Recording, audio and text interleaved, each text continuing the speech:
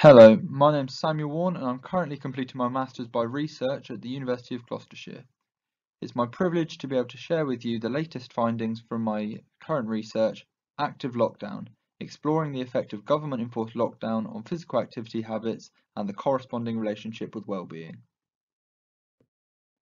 It has repeatedly been demonstrated that physical activity has positive effects on our physical health and mental health, with regular activity benefiting cancers, diabetes, coronary heart disease, depression, anxiety, attention, learning, and academic performance.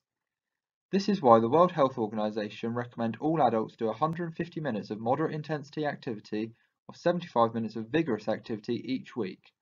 They've now also challenged every country to reduce their physical inactivity levels by 10% by the year 2025. However, the latest updates suggest that no country is currently on track to meet these. There have been many excuses as to why people don't exercise, with common reasons being a dislike of the feeling of exhaustion, a lack of motivation, and most commonly, a busy schedule leading to a lack of spare time.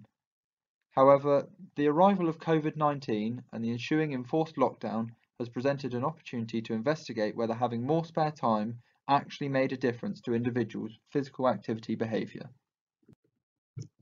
This research has 5 hypotheses as listed on the screen in front of you. Hypothesis 1 predicted that individuals would do more physical activity during lockdown than they did before. Hypothesis 2 predicted that there would be a positive relationship between physical activity levels and their mental well-being. Hypothesis 3 predicted that individuals isolating alone would do more physical activity during lockdown than those isolating with others. Hypothesis 4 predicted that individuals isolating alone would score lower on the mental well-being than others. Hypothesis 5 predicted that individuals who perceive themselves to have more spare time during lockdown would also do more physical activity. Method. Due to the nature of the pandemic, the design utilised an online survey system which gained 231 participants through various social media channels. The survey collected demographic data which included information such as work status pre and during COVID, the number of people in the house of the participant during lockdown, and crucially, whether the participant believed they had more spare time during the lockdown period. Respondents then completed the Warwick-Edinburgh Mental Wellbeing Scale, a 14-item Likert scale design with strong validity and reliability, which measured the self-reported well-being of the participant during the lockdown. After this, participants completed 2 iterations of the past week modifiable activity questionnaire. The first was retrospectively based on a week before the COVID pandemic, and the second was based on a week during. The questionnaire disregards work-based activity, making it a natural selection when many were not able to work or were not working in their usual role. By providing data about the amount of time spent doing listed activities, a metabolic equivalent per hour was produced for each participant, both before and during the pandemic.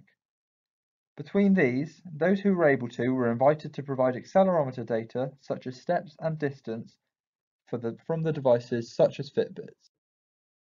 Preliminary results.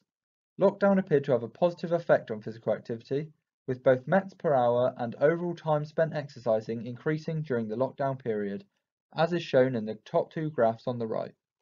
Although accelerometer data suggests that the average steps per week actually decreased. Physical activity level and well-being showed a significant correlation, with both time and METs per hour displaying correlation coefficients of 0.2 and statistical significances of 0.002 when correlated with well-being scores. The effect of the number of people in the house during lockdown was also investigated, but showed very little difference in either well-being or time spent exercising. However, the main finding of the initial research is the difference in activity levels of those who believe they had more spare time. The mean time exercising among those who believed they had more spare time was over 3 hours longer per week, also proving to be statistically significant when a t-test was run. The next steps for this research is to monitor the effects over 2 more time points, firstly shortly after gyms reopen in England, and again post-COVID, to see if any behaviour changes became permanent among the sample. Thank you for your time. Please don't hesitate to get in touch.